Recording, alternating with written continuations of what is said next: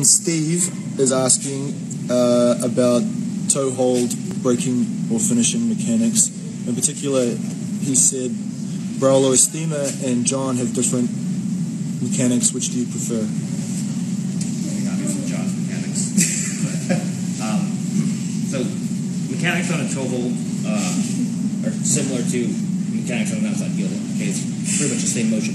The advantages of a toe hold is that it comes in much faster. So if we're in a shootout, for example, one person's going for an outside heel hook, one person's going for a toe hold. The person going for a toe hold will put more pressure faster than the person going for the heel hook. Perfect example of this is Yuri Samoa's versus John Blank in the last combat jiu-jitsu. John Blank was attacking an outside heel hook. Yuri was attacking a toe hold, both from mutual ashigarami. And because Yuri attacked the toe hold first, it forced John Blank to roll, and then he ended up finishing with the knee bar.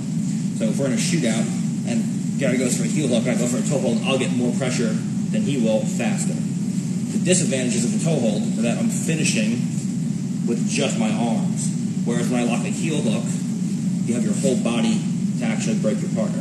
So the advantages of toe holds are that you can get pressure faster. The disadvantages is that it's not as strong mechanically as outside heel hook finishes. Okay? But when we're actually looking to finish toe holds, what we want first is to grab the long end of our lever on our partner's toes like so. Now I want to take my left arm and reach elbow deep around my partner's Achilles by the long end of the lever like so. The further you can get up towards your own hand, the tighter the lock will be. Now I take my two wrists and I roll them forward. Now, most people emphasize pushing your partner's toes down to the butt. I can push his toes all the way down to his butt and I'll feel no pressure. What I need is a shearing force, where I push the toes down to the butt as I raise my left elbow up to the ceiling. So I have two directions. One is toes going down, and two is heel coming up. Combined with the fact that my ashigarami controls his hips through a back heel and a pinch of the knees. But now, even with very little motion, when I take his toes down to his butt and I start pulling the heel up to the ceiling, without even bringing his toes down to his butt like you typically see, we get incredibly strong breaks. If I just push his toes down to his butt, he feels nothing.